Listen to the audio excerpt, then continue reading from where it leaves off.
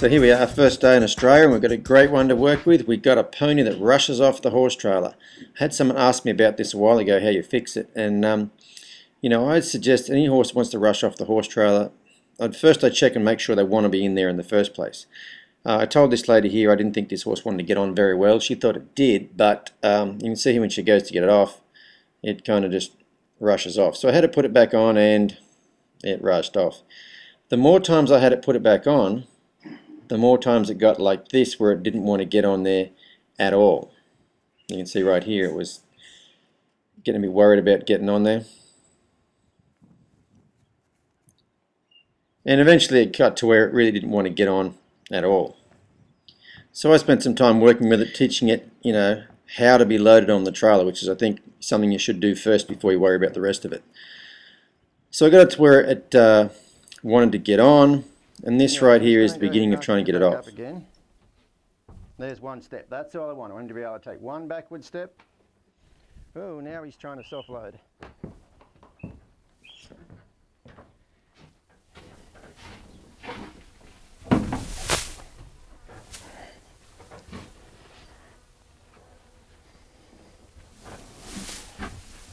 Ask for a step backwards. Now what I'd like to do is try and ask for a step forward. This is going to be the make or break point right here.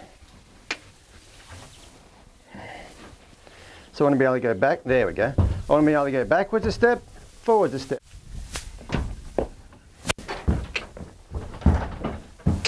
In you go. Have him go in. Put this up.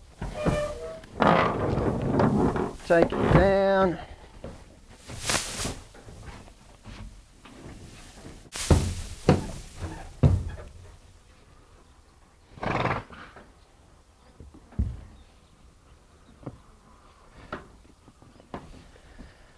There you go. So that's probably about as good as he's going to be for one day, and it was a little bit of work, but you know, if you can do half an hour work like that, it will save you a lot of time and a lot of hassle doing other things. Yeah.